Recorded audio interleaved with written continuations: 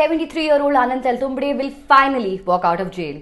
A prolific anti-caste writer and an accused under the stringent Unlawful Activities Prevention Act in connection with the Bhima Koregaon case, Teltumbde has already spent over 950 days in jail. And it's not like he had not already received bail by a different court. Observing that there was no prima facie case made out against him by the NIA, the Bombay High Court had on 18 November granted bail to Teltumbde on merits.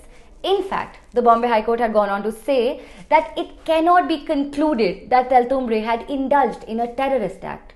Also note that this was the first time that bail was granted on merits to one of the 16 accused in the Bhima Koregaon case. So, why was Teltumbde not released immediately after the High Court order?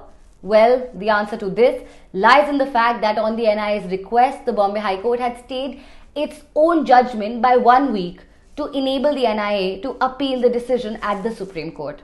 So, what has changed now?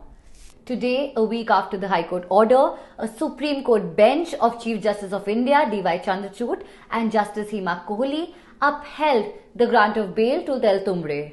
During the course of the hearing, the Supreme Court had also inquired what specific role was attributable to Teltumbde.